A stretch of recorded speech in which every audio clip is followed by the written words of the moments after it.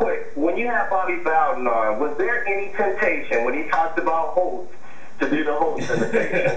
Have a good day, buddy. Thank you, Chris. I was watching Lou Holtz leading up to the game with Mark May and Reese Davis. And I started doing Lou Holtz impersonation. By yourself? By myself. To yourself? To myself. That's how sad, pathetic my life is. Go ahead.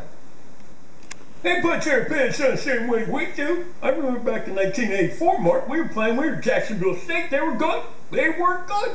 You can't underestimate these kids every single day because they're going to take your lunch money. Now it's football season. Yeah, now we're ready. So I'm doing that by myself. I have a beer and I'm doing my Lou Holtz impersonation. To no one in particular. Just me and the dog there. Do you like it? I don't think so. You didn't wake up. Your dog's name is? Lou. Lou. But I didn't say Lou Holtz. I didn't say Lou because then he would have gotten up. But you're right. My dog named after Lou Holtz. He said back to you, arf, arf, arf, arf, arf. He Barking back. He barks like Lou Holtz. Barks, barks, barks, barks, barks. You wash your bag, you wash your mouth.